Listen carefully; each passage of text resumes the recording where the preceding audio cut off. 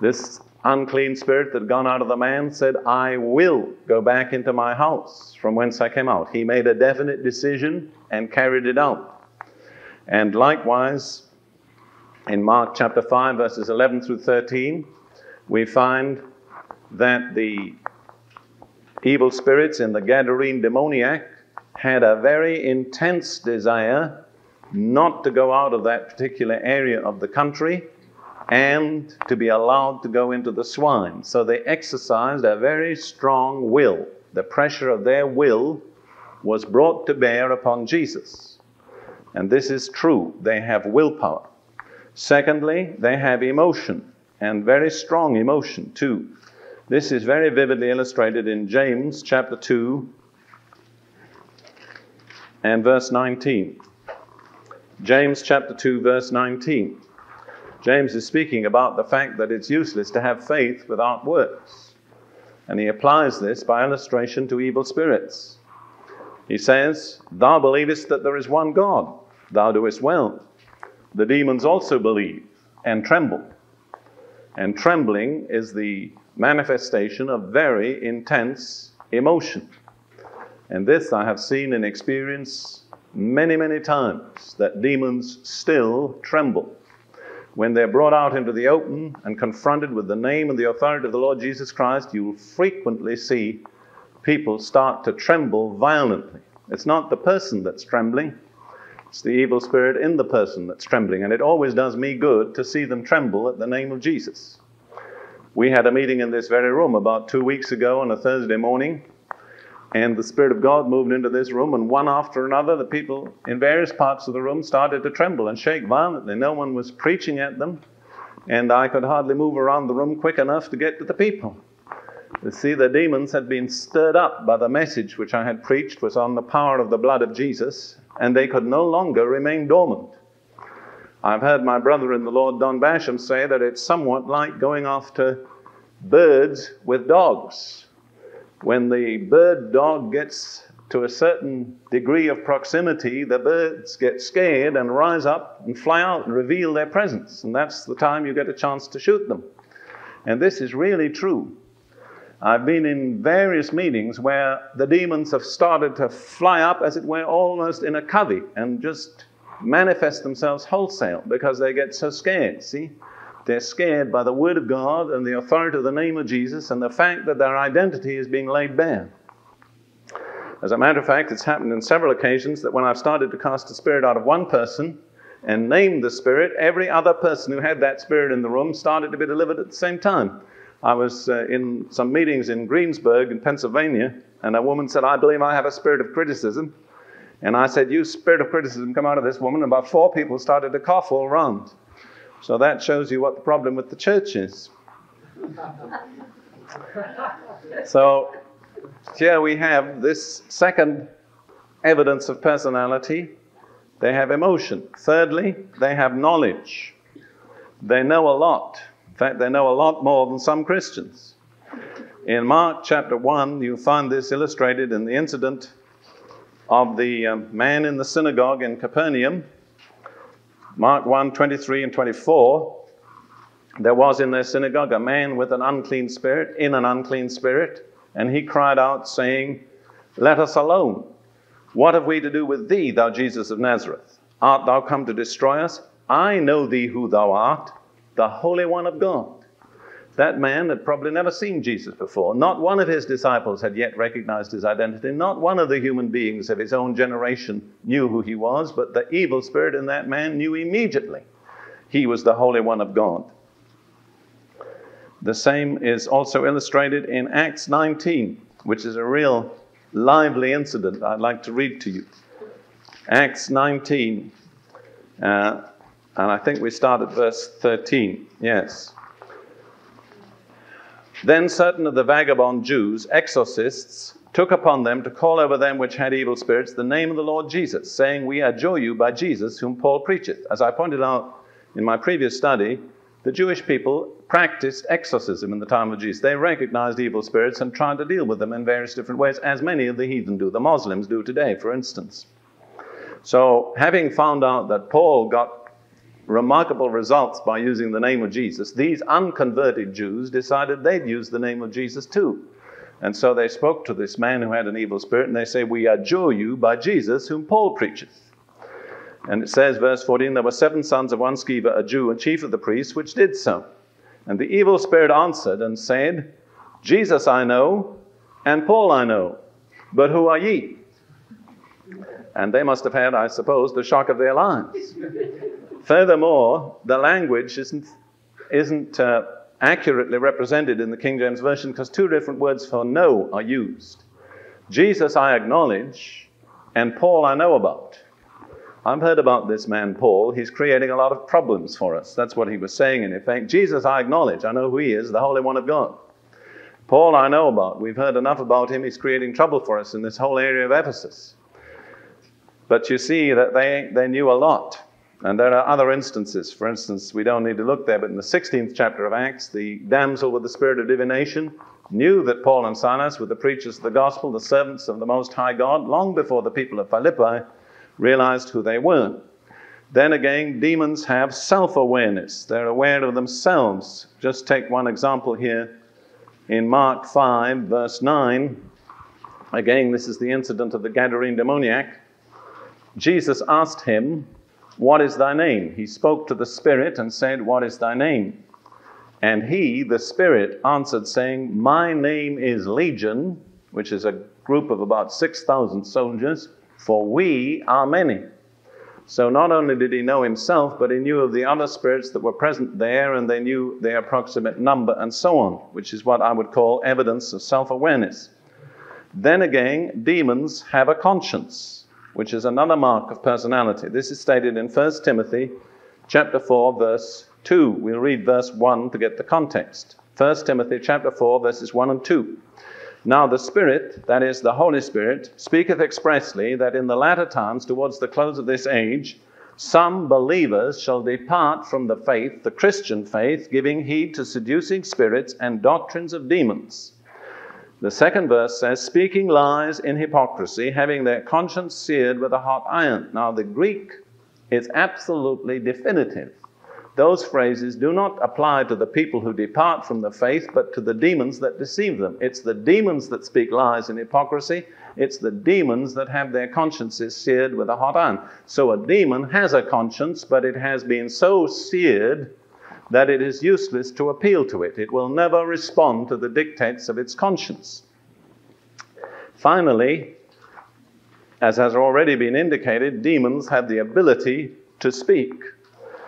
We do not need to turn to the references given there in your outline, but it refers to the incident of the man in the synagogue who spoke out and challenged Jesus, to the Gadarene demoniac, where Jesus carried on some kind of a conversation with the spirits in that man, and to the case in Ephesus in Acts 19, where the spirit spoke out of the man and said, "Jesus I acknowledge, and Paul I know about, but who are ye?" So to sum it up, we would say this, that the scripture indicates that evil spirits have the following attributes of personality: will, emotion, knowledge, self-awareness, conscience, and the ability to speak. And that, without a question, compels us to classify them as persons. They are persons without bodies.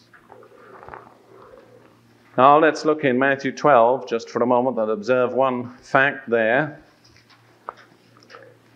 Matthew chapter 12, verses 24 through 28. Jesus has just delivered a man of an evil spirit.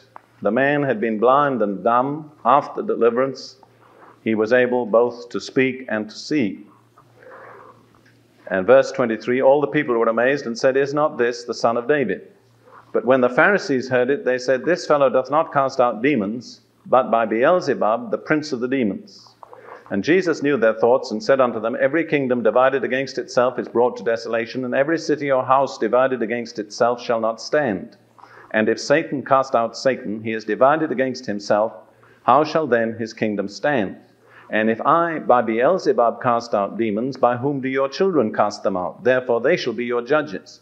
But if I cast out demons by the Spirit of God, then the kingdom of God is come unto you. Both the Pharisees and Jesus give to Satan the title Beelzebub in special relationship to demons. Now, Beelzebub means literally Lord of Flies. There is a modern novel with that title. I imagine many people who read it don't realize that it's a translation of the word Beelzebub. And this is particularly Satan's title as the ruler over demons, because the demons are compared by analogy to the insect world, which is a very vivid and accurate analogy in many ways, because there are myriads, uncountable myriads of demons, and they harass, they defile, they even bring death, and yet often we're not aware of their presence or activity, or even when we're aware that something is wrong, we're not aware of what produces it. For instance, to take the example of malaria, it's produced by the female of the species Anopheles, the mosquito. And for many, many generations, Africans suffered from malaria, attributing it to all sorts of things like bad water and so on, quite unaware of the real cause. And as a matter of fact, you can have an Anopheles mosquito in your room, and it can bite you, sting you, and create the infection of malaria. You'd never be aware that anything had happened. And this is typical of the activity of demons. They act in a certain sense undercover. Often we don't realize that they're there, and even when we see something wrong, we don't know the real cause of it. And so, in Bible language, Satan is Lord of the flies, he's Lord of the insect world as the ruler over the demons. He rules over two kingdoms. In the heavenlies, he rules over fallen angels, and on earth, he rules over evil spirits. But this is particularly his title as the ruler over the evil spirits. Now let's consider some of the main activities of demons. And I've suggested that you can sum them up conveniently by taking certain fairly common verbs in the English language and considering these verbs. I have listed a number of verbs there. The first one is to entice. This is one of the activities of evil spirits. They entice human beings to do wrong. They make evil appear attractive. They set a bait for human souls. This is referred to in James chapter 1, verse 14. Speaking about the mechanism of temptation. James 1:14, every man is tempted when he is drawn away of his own lust and enticed. Notice there are two factors in temptation. There's something in the man that's perverted. A perverted evil desire, which is called lust. But there's something from without that plays upon this thing within. Because enticing is always used of an agent who operates to ensnare a creature. So the evil spirit from without presents to the lust within something to entice that person into sin. This is one of the common activities of demons. It's enticement. And I suppose few of us have not experienced this in a kind of verbal form in our minds. At least, I'll be honest with you, many, many times I've heard phrases in my mind, go on, why shouldn't you do it? There's no harm in it. Whatever it might be. And I've also been aware many, many times that my eyes are almost being compelled to turn in a certain direction, and I know even in advance that if I turn my eyes in that direction, I'll see something that will appeal to the unclean and defiling elements inside me. This is the process of temptation. If there were no lust in me, the demon would have nothing to play upon. But the lust wouldn't be stirred up if it weren't for the demon playing upon it. So there's the combination of the lust inside me or you and the agent outside that puts this in front, like putting the little morsel of cheese in the mouse trap to get the mouse in there. And we have to realize that we are dealing with an agent that's intelligent, that studies us, that knows our weakness, that knows what kind of cheese we like best, that knows the very best way to get us into the trap. And the kind of enticement that Satan might use for me might not work for you. And I will tell you that I never really go to preach a message that's going to do the devil any damage without having my mind assailed before I preach on all sorts of irrelevancies or impurities or distractions, some kind to get me off, to hinder my ability to present the truth. And I know from experience that the devil knows just exactly the best ways to reach Brother Prince. They might not work with you, but he's used them so often with me that he knows pretty well how to get me. But praise the Lord, I've also learned pretty well how not to let him get me. That's the other side to it. I don't say I'm 100% victorious, but he finds it much harder than he did 15 years ago, believe me. A second main activity of evil spirits is to deceive. In 1 Timothy 4:1, we've already seen this, but it's good to look at it again. 1 Timothy chapter 4, verse 1, Now the Spirit, the Holy Spirit, speaketh expressly that in the latter times, the close of the age, some believers shall depart from the Christian faith. These are not unbelievers, these are believers.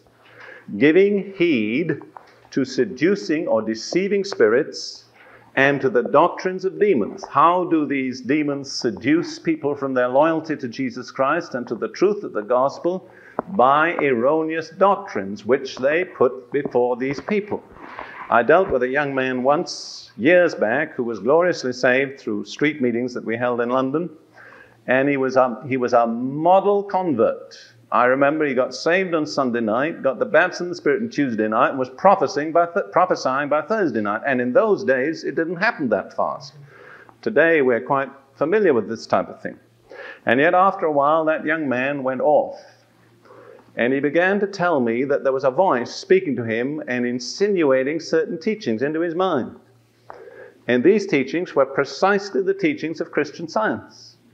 And yet I questioned him, and he said he'd never read Christian Science and never had any contact with it. So there was this Christian Science demon perched on his shoulder, insinuating these doctrines into his mind. And this tactic of the enemy worked. He got off. He never really became an effective, stable, victorious Christian. And I could hardly believe it, because I was so ignorant in those days of the operations of demons. I could hardly believe that this Christian Science demon could come straight to him, not through a book or through a sermon, and just begin to insinuate these deceptive doctrines into his mind. Of course, normally they'll operate through a book or through a sermon of false teaching or something like that.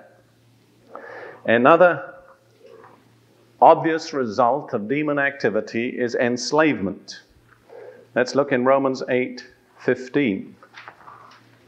Paul is speaking to Christians baptized in the Holy Spirit, and he says, Ye have not received the spirit of bondage again to fear. The spirit of bondage means enslavement.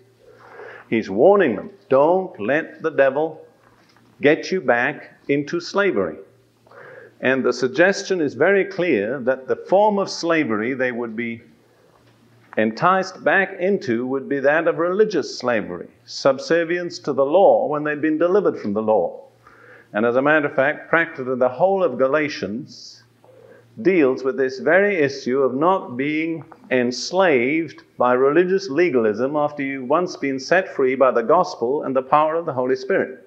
And as a matter of fact, Paul deals with that as a much more severe and dangerous situation than he does with sexual sin like fornication or adultery. It's quite remarkable, but the epistle to the Galatians is the only one that Paul doesn't begin by thanking God for the people he's writing to. He's got so upset by what they're doing that he launches straight into his subject. I marvel that ye are so soon turned away from the grace of God. Here is an example of religious demons bringing people back into slavery, which is legalism. And in the 5th chapter of Galatians, you remember, he says, Be not entangled again with the yoke of bondage, of slavery. Demons enslave. The next activity, which I find so common with demons, is to torment. Perhaps this is the most distinctive of all their activities. 2 Timothy chapter 1, Paul says, God hath not given us the spirit of fear. There is a spirit, a demon of fear. And in 1 John 4:18, John points out the mark of this demon of fear. He says, fear hath torment. Now, there are many kinds of fear which are good. The fear of the Lord is clean and enduring forever, but there's a demonic fear which is tormenting. And I would say probably 1 out of 5 Christians has undergone some kind of torment from the spirit of fear. Then another obvious activity of demons is that they drive or compel. If you want to take an adjective, the adjective would be compulsive. Compulsive eating, compulsive drinking, compulsive talking. Anything that's compulsive, unnaturally and unreasonably compulsive, in my opinion, is demonic. Let's look in Luke for a moment for a picture there. Luke chapter 8, verse 29. Speaking about this Gadarene demoniac gang and the spirit in him, it says, oftentimes it had caught him. And he was kept bound with chains and in fetters, and he brake the bands and was driven of the devil, the demon, into the wilderness. Anything that drives you, pushes you, compels you, is demonic, in my opinion. If it's unnatural, intense, and persistent, and it's very often religious. I know of a brother in the Lord that had a demon that impelled him to testify. That would sound strange, but he just had no rest. He could not stop testifying. And in actual fact, it came to the point where he had a physical pain in his chest. And ultimately, it was identified as a demon and cast out of him. You could say, well, that's very good to be testifying all the time. Not if it's compulsive. If there's no rest in it, it's not of God. And there are so many forms of compulsion that people are subjected to. Mental compulsion, compulsion of appetite, compulsion of speech. I know, and I say it with regret, but I realized that before I was converted, I had a demon that compelled me to blaspheme. I could not help it. I didn't want to. It just continually came out of me. Then another common mark of demon activity is defilement. Titus 1:15. Titus chapter 1 and verse 15. Unto the pure all things are pure, but unto them that are defiled and unbelieving is nothing pure, but even their mind and conscience is defiled. There are many people who have a mind and a conscience that's defiled by demon activity. I received a letter this week from a woman in another part of this country, a sincere Christian woman trying to lead a good life, trying to be a mother to her children and a wife to her husband. But she said, I have no control over my thoughts. The most awful, obscene, unclean images and suggestions continually present themselves to my mind. Now, she did not desire them. She hated them. But she could not get free from them. And I would say that I receive letters or calls for help like that frequently. Let's pause for a moment and then sum up these different verbs that present the activity of evil spirits. They entice, they deceive, they enslave, they torment, they drive or compel, and they defile. Summing this up, you can say this, that demons fight against peace in every aspect. And I have suggested in your outline certain of the obvious ways in which they fight against peace.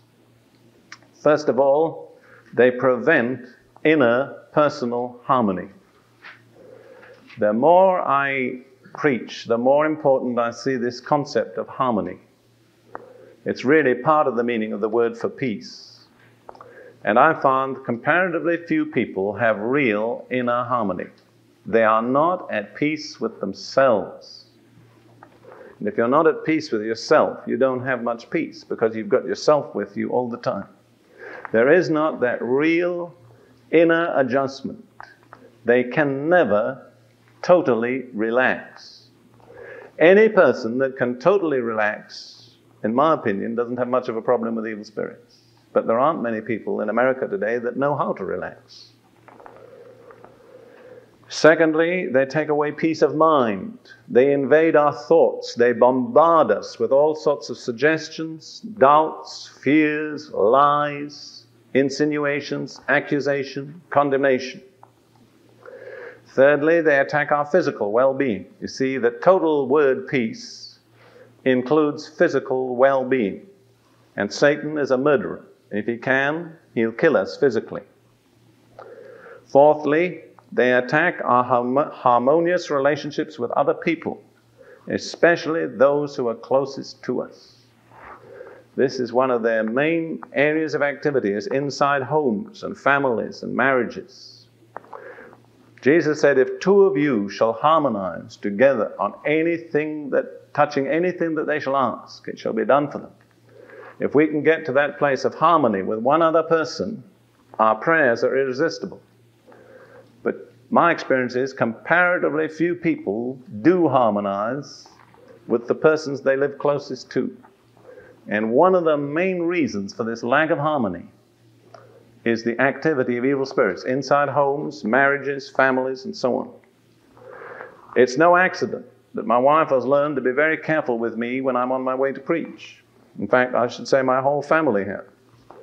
Because it's just at that moment that one wrong word or one word misunderstood can just break that harmony which is necessary for the proper presentation of the Word of God. You see, if I don't have peace, I cannot transmit peace to others.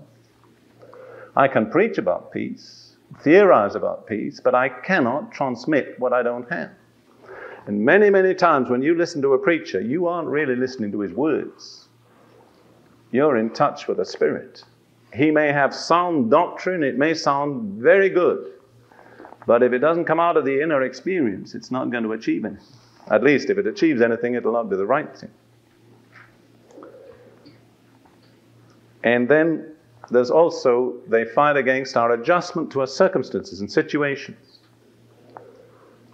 A person that has evil spirits finds it hard to produce the maximum of his ability in his job, wherever it may be. They'll distract you. You start to do one thing and end up by doing 3 other things and forget what you were starting to do. You don't realize that. But that's the activity of evil spirits. God just very recently showed me that I had been tormented for years by a demon of distraction. It's an extraordinary thing. If I start to get a message ready, I have to get up and do about 3 other things and go around and sit down in my chair again. And it's taken me something like 30 years to nail that one and see that it's not normal, it's not natural, it's not a habit pattern, it's an enemy.